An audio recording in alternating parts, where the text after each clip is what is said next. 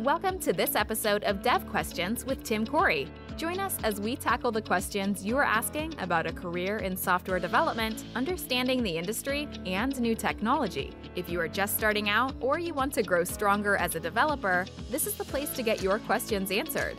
Now, here's your host, expert developer, and online educator, Tim Corey. Should I focus on learning Blazor in more depth first, or Asp Net Core? Which one's the right one to go deeper in first when I'm learning these web technologies? This is the question that was asked on the suggestion site, and it's one that I think is a very important one to cover in today's episode of Dev Questions. Now, if you have a question, go over to suggestions.IAmTimCorey.com, enter your suggestion, and hopefully you'll see it answered here in a future episode of Dev Questions. Now, this question is important because it's a pretty common one, but it's also one that shows some confusion about the web frameworks in .NET. So let's talk this through. I'm going to ask a question that is kind of a good example of why it's not exactly the right question to ask, but at the same time, it's an important one to answer.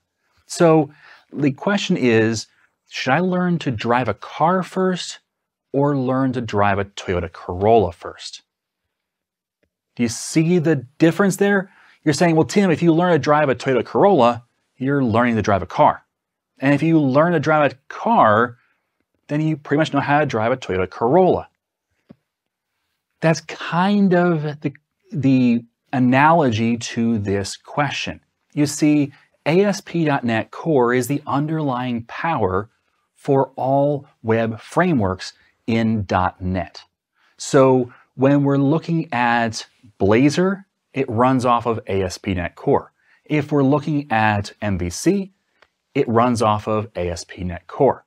If we're looking at Razor Pages or API, they run off of ASP.NET Core. So that's kind of the underlying framework for all web frameworks. Now, that's not a stupid question. It's a good question because it shows that you're like, I just don't understand what the difference is between these. And that's perfectly understandable. But now that we've kind of covered that basis, it makes sense to learn ASP.NET Core first because that's the underlying power for all the different web project types. So let's talk about ASP.NET Core and how we can learn it well. You see, ASP.NET Core is, again, the power behind all these different types. So there's one central framework that has things like dependency injection. The dependency injection is the same for all of them because it's the same system underlying it. So knowing how the dependency injection works, it's important to know. In fact, I have a whole course dedicated just to the built-in dependency injection because it can be that powerful, not just that simple, because it is really simple to use. Number two, logging. Knowing how logging works in all web frameworks. Number three, app settings. This is one that people just don't understand or see how deep they really are. Do you know that out of the box, your 4 of the 5 web project types, so Blazor Server, API, Razor Pages, and MVC, they all have app settings.json. And you may think, well, that's the place where you put all of your application settings. But out of the box, there are 5 different places we can put our project settings, not just app settings.json, which is one. There's 4 other places out of the box that you get. And then when you deploy it, you have even more locations. So knowing how to use that, really important because there's a reason we have 5 different locations. Learning that will really improve the power of what you can do. Again, I have a full course dedicated just to app settings because of how much depth you can go into when using this really powerful part of ASP.NET Core. There's also routing. How do you get the URL that you're given? How do you take that and understand where to send the user, which page to load, how it loads? What if there's more than one system involved? How do you get that to work? Understanding the routing, really important. Then there's authorization and authentication. So first, authentication, just knowing who you say you are. So if I say I'm Tim, I have to verify that with a password usually. So username and password, that authenticates me, says, yes, I am Tim. But then there's the authorization. Okay, you're Tim, but do you have access to go to this page? So there's both parts of that baked into Asp Net Core. How do you use that system? And then how do you integrate it with things like Active Directory B2C, and other identity systems that can integrate so that you don't have to try to build your own authentication system, which you shouldn't do. Use a third-party system.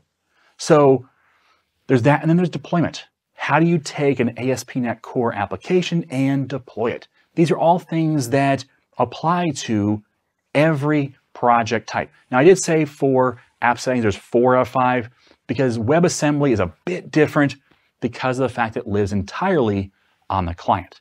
But for the most part, Asp Net Core is the same for all 5 web project types, and really actually 6 now because of Blazor Hybrid.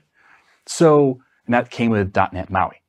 But with these types, learning Asp Net Core gives you a great foundation to work from. Because then, let's say you want to learn Blazor, and that's a great one to learn. Well, if you already know about how dependency injection works, and app settings, and how authentication and authorization work, and how the routing works, then you're left with just the actual Razor syntax and how to create Blazor pages and how they interact. You really reduce the amount of work you have to do for that project type. And I recommend that you learn actually all 6 project types like right away. Don't try to go deep in one before you learn all 6 kind of at a higher level. So you know how to build each of them, but then, I know what difference is, but then you can go deeper into the one that you think is going to benefit you the most right away, and then the next, and the next, and so on. So learn to use all 6 at a high level, and then go deeper in the ones that make sense for you. Now you may ask, well, Tim, which is the right one to go next? Go deeper in next. So I've learned Asp Net Core. I've gone through all the different pieces. I need to know which one should I go into depth next on. Well, that does depend on your circumstances. And if you are in an environment where you have to build MVC apps, then MVC is the right next choice, it would seem like. But in general, I will answer this question because I think if you don't know, then this can give you some guidance that will help give you some best guidance possible for your situation. So number 1, I would learn API. And you may say, well, Tim, I've never used an API. Well, time to learn, because this is a really important project type. It's incredibly important to modern applications to know how to build a fully functioning, secure, powerful, efficient API that communicates well. So knowing how to build an API, really important. If you even want to think about microservices, API. If you want to think about mobile development, API. If you want to think about Blazor WebAssembly and a progressive web app that's offline capable, API. If you want to think about Blazor WebAssembly, it's fully online, not a progressive web application, still API. There's a lot of reasons why you need to build an API. If you want to secure your SQL server and you're building desktop apps, API. So there's just tons of reasons why API is the number 1 choice to go deeper into. After that, probably Blazor Server, because it's a pretty powerful tool that sits both on the server side and client side.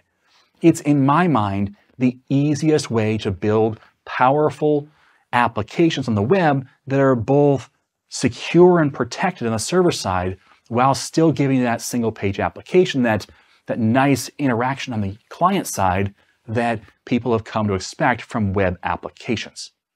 But then the next one, Blazor WebAssembly. And the reason why is because if you've learned Blazor Server, you've pretty much learned Blazor WebAssembly.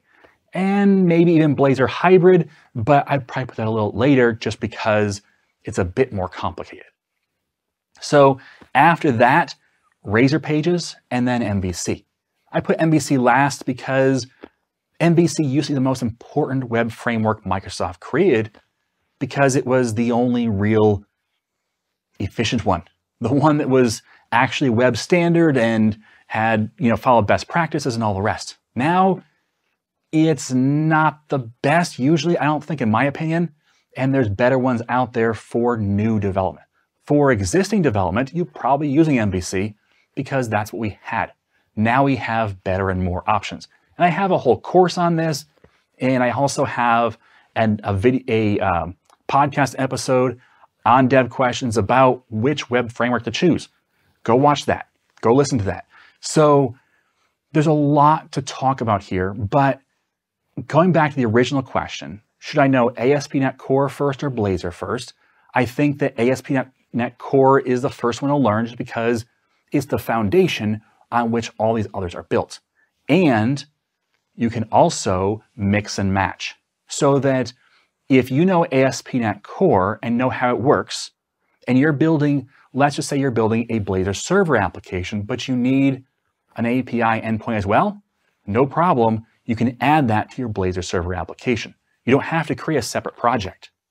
You can mix and match these things as you need them. Maybe your Blazor server project needs a Razor page. No problem. You can add a Razor page.